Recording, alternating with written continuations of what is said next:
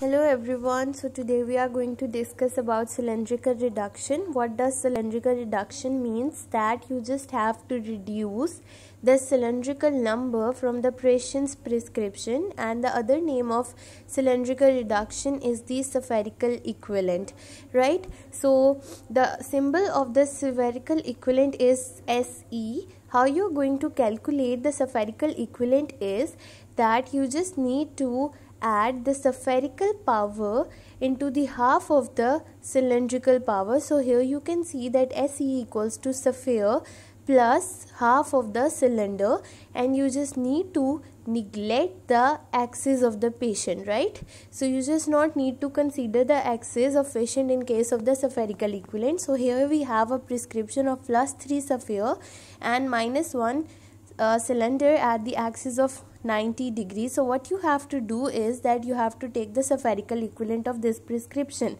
So you just need to add the sphere into the half of the cylinder by neglecting the axis.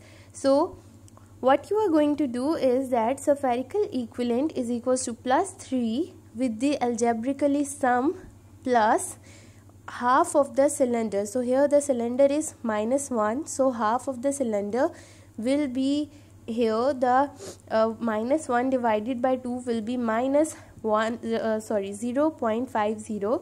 So the half of the cylinder in this prescription is -0.50. So you just need to algebraically add the sphere into the half of the cylinder, which is +3 plus -0.50. So here you should know that plus minus is always minus. So here +3 minus 0.50 will be equal to the +2.50 diopter sphere. So this is the spherical equivalent or the cylindrical reduction of the above prescription, and which this spherical equivalent is optically equal to the above prescription, right? But the difference is that here there is not any cylinder, because we have said that we have reduced the cylinder in the prescription. So this is only applicable in the cases where patient does not appreciate any cylindrical number, either plus or either minus.